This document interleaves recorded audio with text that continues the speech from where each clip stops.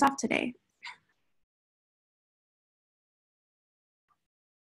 All right, can you guys hear me? Yep, we can hear you great. Okay, perfect. Well, I'm Haley Crabtree. I'm an associate professor at Terra State Community College, and we are a small rural college in Fremont, Ohio. So we're kind of between Toledo and Cleveland, if you've ever been into this area, or near Cedar Point, if you've ever been to the amusement park. So I just wanted to take today and share some kind of neat things we've been doing here. Since we've been designated in 2017. So I'm going to go over some neat projects that we've done to try to build cybersecurity, not just for our program, our computer systems program, but for everybody on our campus. So in 2017, one of our initiatives or commitments that we made was to focus on spreading the word on cybersecurity for all degree areas, and not just in the academic side, but also for community members and then industry professionals as well. We focused on, so far this year, for the past 3 years, we've picked a different degree program that's offered on our campus. These are the 3 that we've focused on so far. We've done hospitality management, health information technology, and then psychology.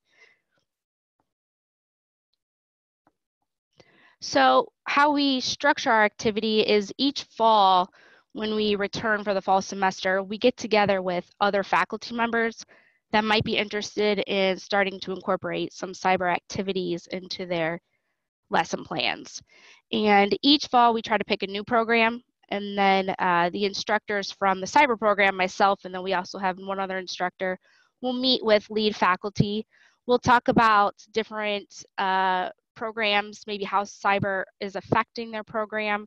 We usually try to collect a lot of information, such as things going on in the industry, the latest and greatest in technology in their area, and then we provide that to them. They can make a decision if they want to participate that semester, and then we go ahead and pick the degree program.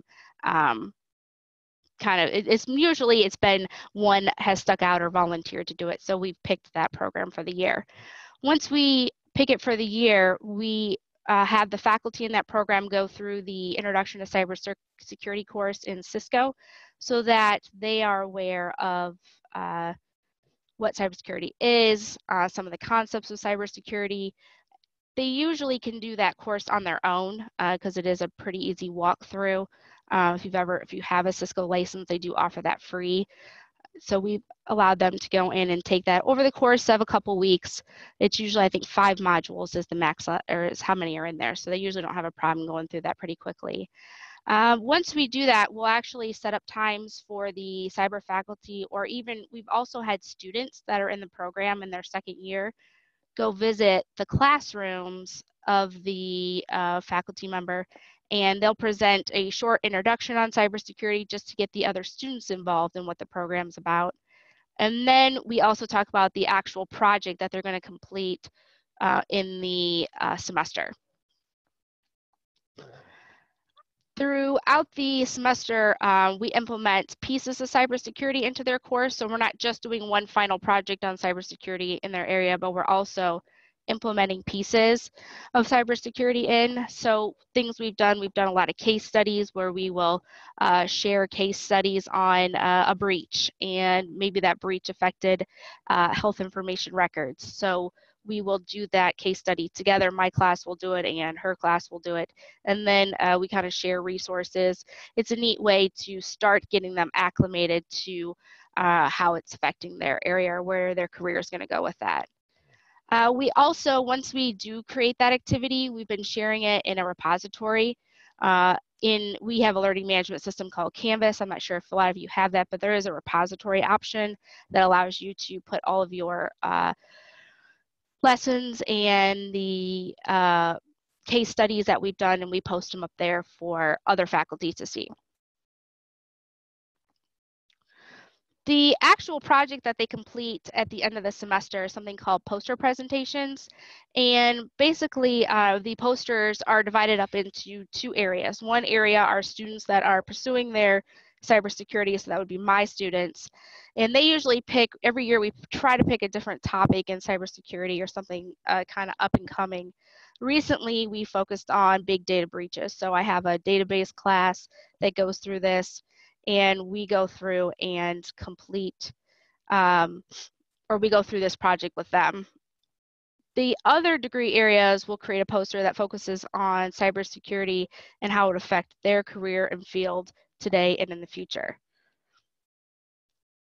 Once we decide on when we're going to have the project presentations, we usually schedule a time to display those.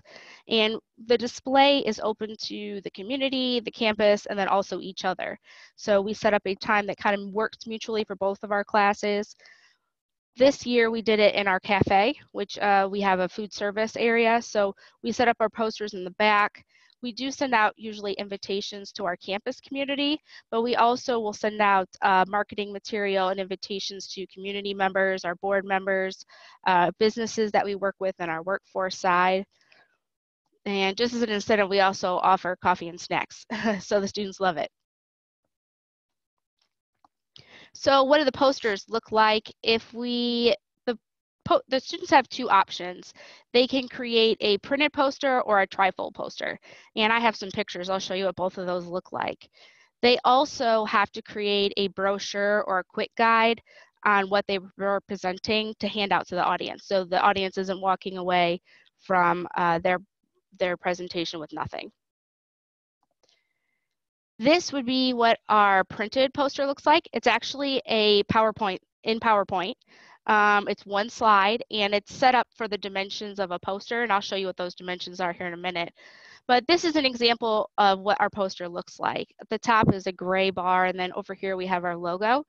They have to leave this gray bar and this logo here, and the logo is our Terra logo, and then the NSA and DoD logos too. We also then have these headers. They don't have to leave these headers here. They can move them around, but it's just kind of a starting point for them. So my particular students did a big data project. So the things they had to include on the poster were the background of the company they chose, how they were breached, how many people were affected, what the company did to solve the problem, any preventative measures they're taking, and then they had to be sure to reference any of their information that they found. On each poster, we do have a grading rubric, but in general, they have to at least include one picture, one chart, bulleted lists, absolutely no spelling errors because we're printing these, and then also obviously creativity. We're looking for them to be creative. So with our big data, these are some companies or breaches that we've done in the past.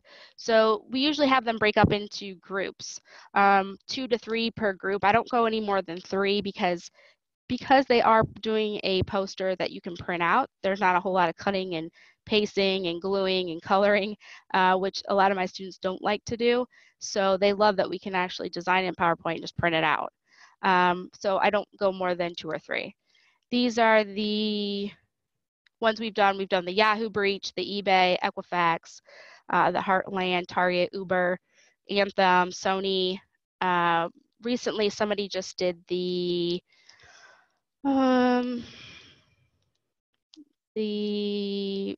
oh gosh, I just lost it. Anyway, it's for Under Armour. That was one. Under Armour, someone just did that one too. And I usually try to pick ones that are a little bit later because they have more information. So when I requested, for example, that they any preventative measures that they are taking now, a lot of that information isn't published till later on after they have gone through what they've done, how they solved it. So to pick one that's just happened, a lot of these things they won't have answered. So I try to pick ones that are a little bit later on, or earlier on, I guess I should say. These are some other topics we've done besides big data. We've done things like we did one that was more geared towards the community. So we had posters on how to secure your password, how to secure your mobile device, how to set up a wireless network at home, the Internet of Things. And then the community loved this because they could come in and actually gain some really great information and take some stuff home with them as well. So what we do is, I told you that we had half of the posters were cybersecurity students, and the other half were the other degree area program that we picked. So health information records was or health information technology was one of our degree areas that we picked. And this one is, they focused on health records and security for health information technology. We've also we have a hospitality management program. They did hotel security, how secure is your information. One person for that particular program did one on accessing your room using your phone and how secure is that. So that's a new thing that people are able to open their room or use their phone as their room key. They also look at the life of a hacker for psychology students. So this was a little bit more difficult to think, how could a psychology student and a cyber student work together? But they actually did a great job on this. They actually did the life of a hacker. They found out the reasons why they hack, what's their thought process when they go through this. There also was a really good one on the new Momo that came out, or whatever it was called, that how that affected the younger generation, or how that's affecting younger students. What is the schools doing about it? So on more of a psychological level. Some other general topics that other programs have picked are malware and ransomware. So that affects every business in every industry, and they focused it towards their industry. Phishing attacks, encryption blind spots, and this would be for encrypting data moving over like a cloud network, which then leads into cloud threats, and then obviously the biggest threat, employees. So these are examples of, I just took snapshots of 2 posters. So this would be the Equifax breach, and then on the right, it's hard to read this one, but I think this one is the U.S. Office of Personnel Management when they had a breach as well. And these ones are 2 really good ones. They had some pictures. They always have charts. Both of these have references. Again, they all left this gray bar and logo and then kind of designed it how it best fitted their poster or their information. So where do I get them printed? I actually get them printed at Vistaprint. They're the cheapest that I can find. I don't know if anybody else has any other ideas or places that they use, but Vistaprint's pretty easy. They have an online submission where basically I can just submit the PowerPoint. It shows me what it'll look like. The ones that, this PowerPoint slide that has the dimensions is actually a 48 by 36 poster. You can also customize that to be smaller. So if you don't want your posters as large, you can do that in the Vistaprint application, but you got to make sure that you don't exceed your boundaries and that you cut off the edges. But the average cost is about $10 to $12 per poster, which we've come to find out is relatively cheaper than buying the trifold along with all the construction paper and printing all the material and gluing and pasting. And then not only that, we've been lucky enough to then, if the student doesn't want the poster, we can keep those posters, and then we actually display them in our lab. We display them at different seminars that are available on campus. So here's an example. It's more like a gallery. So these were ones that they did the trifold. So here is our cafeteria. Here they are, students with their brochures, and people kind of walked through, and they could give their presentations to the people walking through. Obviously, the presentations aren't long. They're a couple of minutes long. Prior to opening it up to the community, though, we do have, these would be cyber students here. In a second, I'll show you I think I did the health information technology students, but they would present to each other. So they would walk through and each would get to present to each other.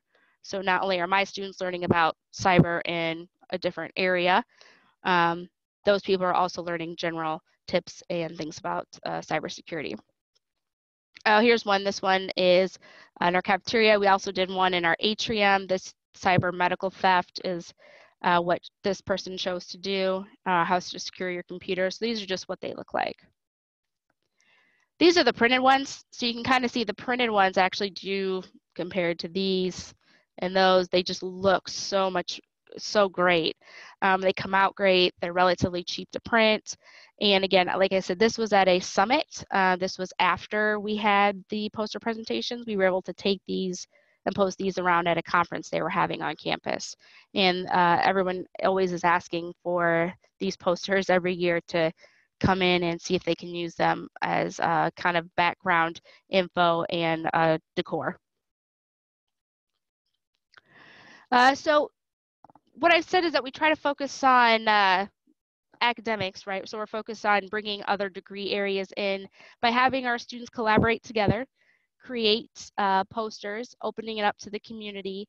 But we've also, as a department, have tried to host events that will bring community members and industry professionals onto our campus, or we've also tried to focus on sending our professionals out. So this particular, I've a couple different examples of some things we've done throughout the past 3 years, just to give you some ideas to maybe start something on your campus. But we did do one of our main events that we just hosted this year, and we hosted in October 2018, is the Terra State Cybersecurity Educational Initiative Summit. And we've also branched out and done some public speaking. So we are guest speakers at the annual Northwest Ohio Health Information Management Association. And we also do a cybersecurity seminar for our elder college. Those would be people that are 65 and older. This focuses on a different age demographic. This one focuses on community. This one focuses on other professionals. The one we just recently hosted about a week ago was the annual Great Lakes Cisco Conference for 2019. This would be our fellow faculty members that are in our region came onto our campus. And then we also do a cyberbullying program for kids college, which hopefully these students would then soon to be students. So we're trying to hit different demographics: community, other professionals, different age demographic, other faculty, and then students or younger kids college. This was and I'm just going to kind of give you a little description of each of these events, what we did, and then I don't know if there's any questions. I'll have to look up here for a minute. But first event we had was in October 2018. Students were present at the event, so all cyber students were required to be at the event.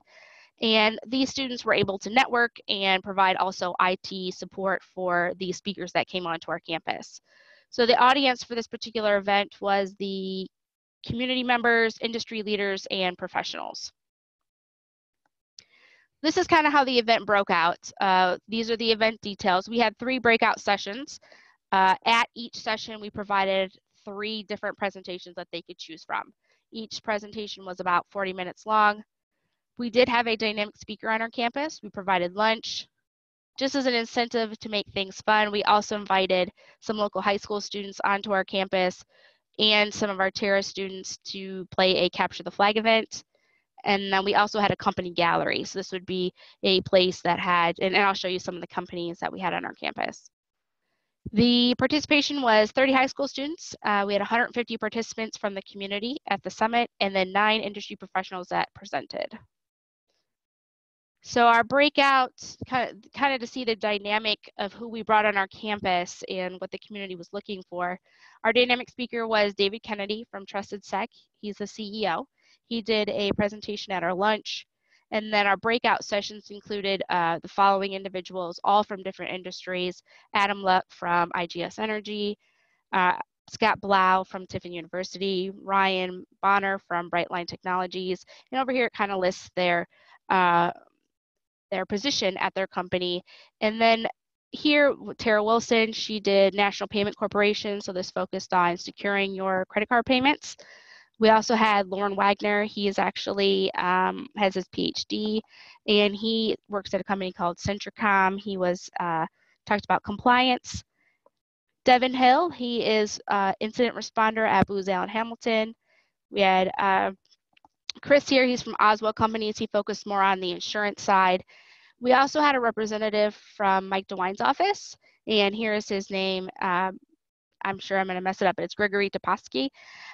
He was a great resource to bring onto our campus because he provided some really great information on cybersecurity specifically for small businesses.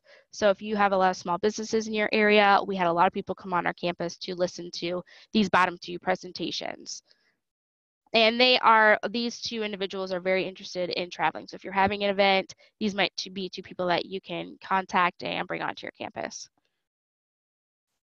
These were some of the topics covered at those breakout sessions. So they talked about sorting corporate information system program, how to secure your OT in an IT world. One important thing for Ohio particularly is our defense contracts and the compliance that they have to have with NIST. So that was a great presentation for a lot of our contractors that came. We talked about reducing our cyber risk, how we can create compliance programs, how particular requirements are being set up and how they affect your business related to cybersecurity, how to respond to widespread breaches, risk management and transfer, and then cybersecurity for small businesses.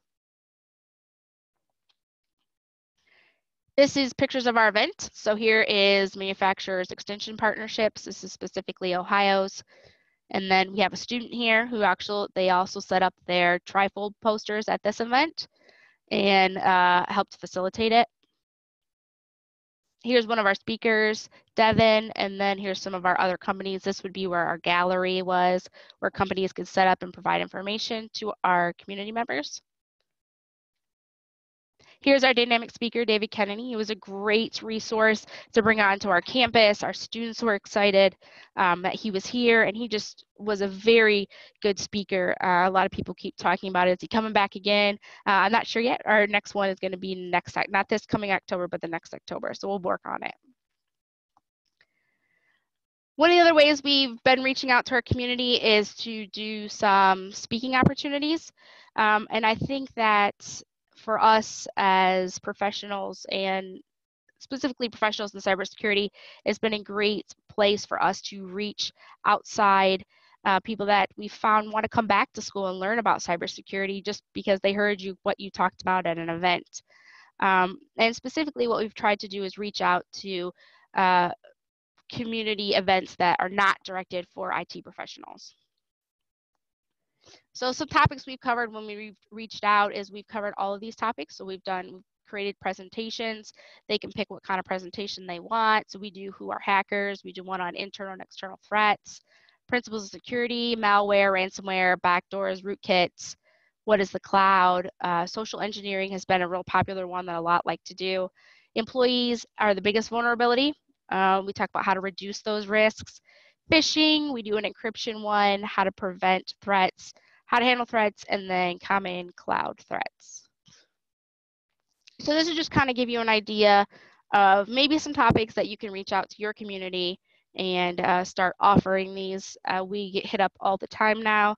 We started by doing one, and now we keep getting more and more every week. Sometimes we send students, depending on the student, if they like to do public speaking, some don't.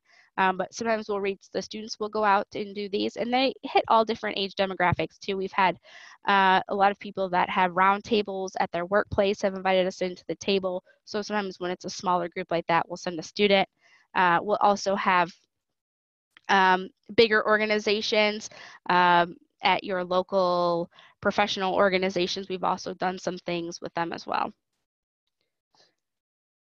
One of our neat events that we did to reach other faculty is we hosted the Great Lakes Cisco Conference, and this was just some things we did at the conference. It was we reached out to our Cisco rep because we are an academy. I don't know if any of you are an academy, but I'm sure you've been to these conferences before. I always encourage people to volunteer to host it. It was a great event. We learned about 5G. There was automotive cybersecurity, great examples of project-based learning, introduction to IoT, packet tracers, Python Labs, Cyber Patriot, Wireshark, Meraki, and then Layer 2 security. One thing about our Cisco conference that was great is we had our students run it.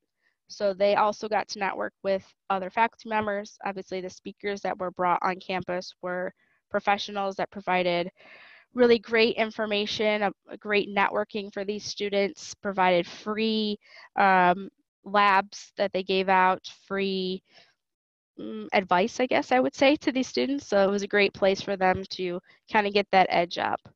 So I always like to talk about what these things are doing for us. So I stated, and I'll go back to the beginning, the 3 things we're focusing on. We always have to assess it and what, since we've started doing these things the last 3 years, what have we seen? And so if I go back to our 3 areas focusing on other degree programs, the great thing that we have actually seen is we've seen an increase in other degree seeking individuals crossing over and taking classes from our area. So we have a general, and they might start at a simpler class, like an A+ class, and move up. They might be interested more now in networking. We've had a crossover of our electrical students coming over and taking networking classes, and then also taking, obviously, some of our cybersecurity more related classes. Community members, we've had a great increase in contact with community members, scholarship opportunities, internship opportunities, because we've been reaching out and doing these events. They are coming back to us as professionals, back to us and offering opportunities for our students, which is great. We have a graduating class this year, and all of them, I can say, have a full-time job already that they have started before they even graduate in IT. So it's a great thing. We've never had that before. So I think this initiative that we've started has really grown. And then obviously industry professionals, bringing them on campus. They now are hosting some of their leadership conferences here on campus, as well as reaching out to our students to help them with certain events. We've had some people reach out and have students come on to there, and one in particular was a nursing home. They reached out to our students and they came in and they helped set up their network in their nursing home, which is a small thing, but it's a great way to get started, get some experience. Let me see, I do have some chats. Oh, can you see the repository of activities? Yes, I can send some out. I don't think I can share my Canvas course, but I can send them to, I'll send them to the CIE email, and then maybe she can figure out a way to send them all to you. But yeah, we have some great case studies, some great projects that we've worked on, so you can see what we've done, kind of the outline for them. And then I'll also send you the PowerPoint template that we use, and then you can just replace your logo with replace our logo with your logo. And then, like I said, it's really easy to get those printed, fairly cheap as well.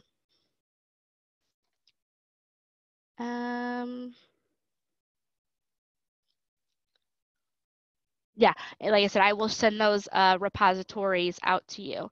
So does anybody have any other questions or thoughts? I'll keep looking at the group chat and see if anybody has anything they'd like to share.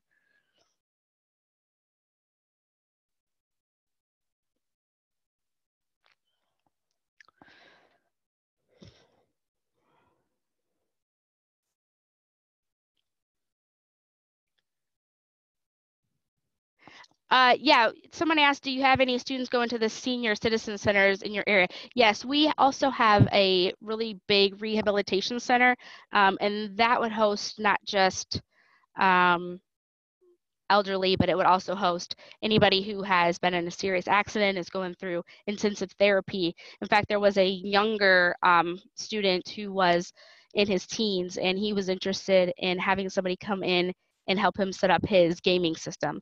And unfortunately, at the center, they don't have any IT professional on staff. They just use remote IT services.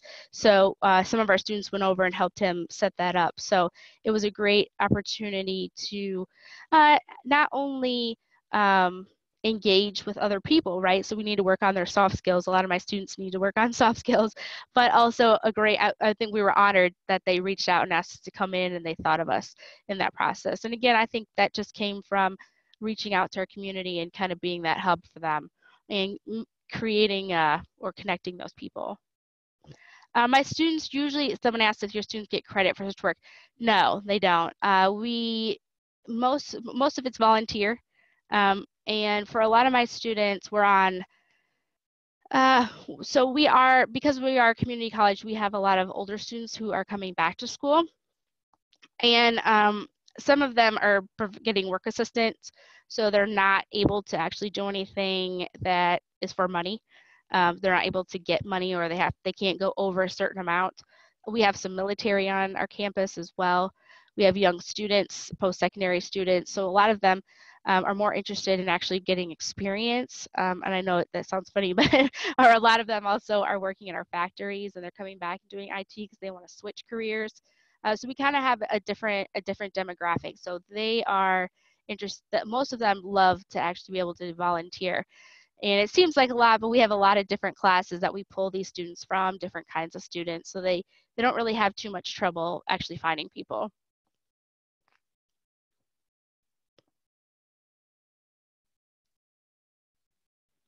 Yeah, a lot of people, someone said I have had trouble getting students to volunteer.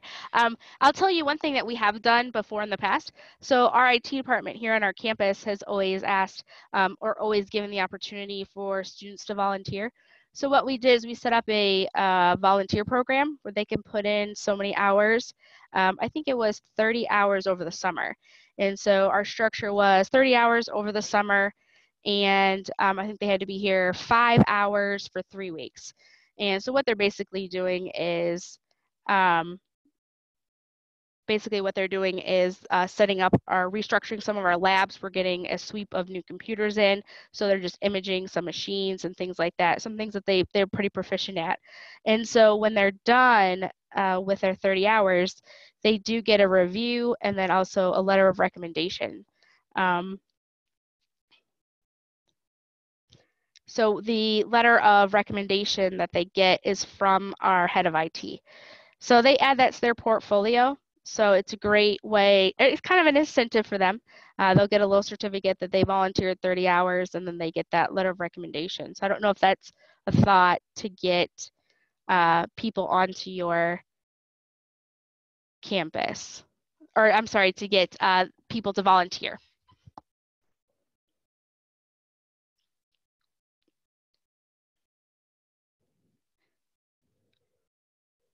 Someone said, not sure if others are aware of the questions. Whatever questions I answered, or I'll look at this chat here and I will kind of copy and paste and kind of let you know what I said. But how do I get speakers, professionals? Someone asked how do you get speakers or professionals to come to your events? I actually start really early. So I start a year out asking, and I beg. I'm going to be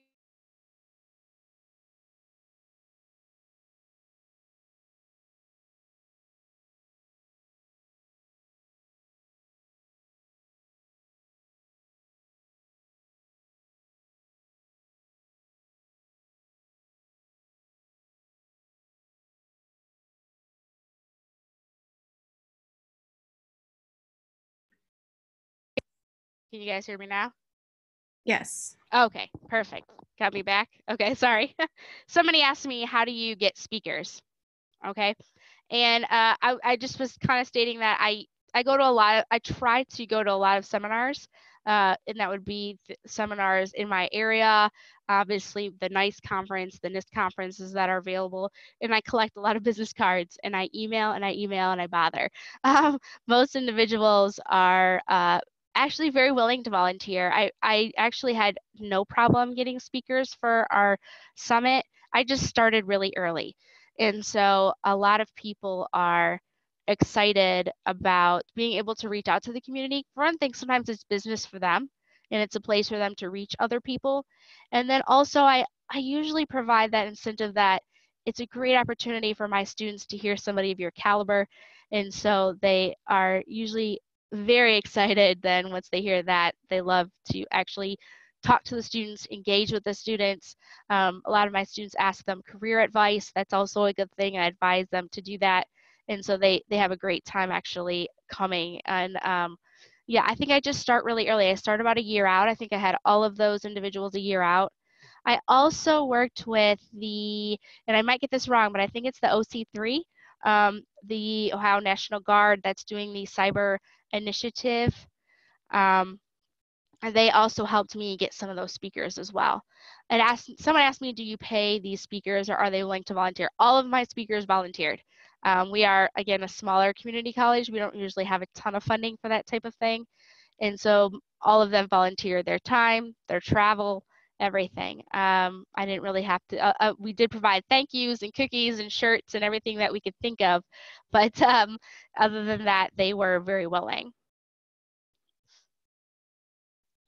Someone said, we heard that NSA DHS speakers need to be paid.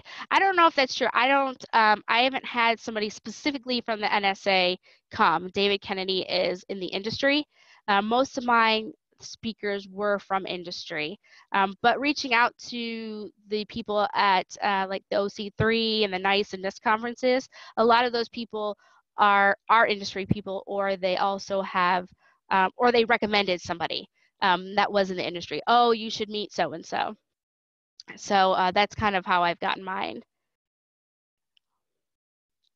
The Cisco conference, or the Cisco module, someone asked me, how do you get the Cisco modules for faculty training? Those are actually provided as a free course for a Cisco Academy. So they're in your, if anybody is a Cisco Academy, that's something that you do have to apply for. You also have to have the correct faculty that can teach it. They have to go through faculty training. But once you are Academy, you have access to those free modules. And our faculty actually love it because it's based in Cisco Academy is based in a Canvas course. And we use Canvas Learning Management System, so it's really easy for them to be able to go in and go through that module. You just add them as a student, and then because you can add students to any of your Academy courses, it's free. The Academy isn't free, but it's free for the students, which is great because that's one less thing that they have to pay for.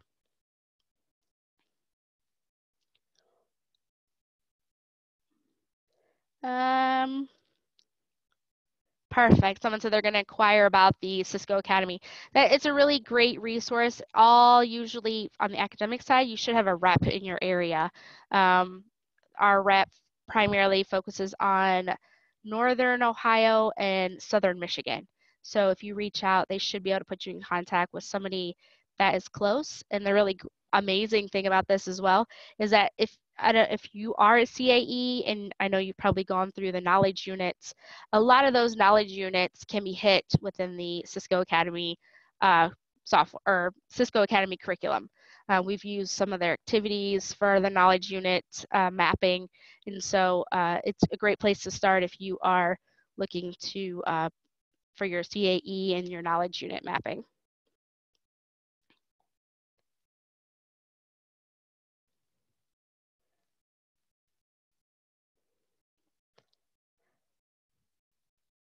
All right. I don't know. I don't think there's any more questions. So if anybody doesn't have anything else, again, I thank you for having me and for coming to my presentation. And like I said, I'll see if I can get that information out to you guys or some way to get it out to you so I can share that with you. Okay, great. Thank you so much, Haley. All the resources from Haley's talk are going to be available at that link I provided earlier. For some of you guys that logged on later, you won't see it, so I'm going to repost it again. So we're going to be starting the next round of talks at 2 p.m. Or 11 a.m. Eastern time. So feel free to stick around, or you guys can log off and log back on later.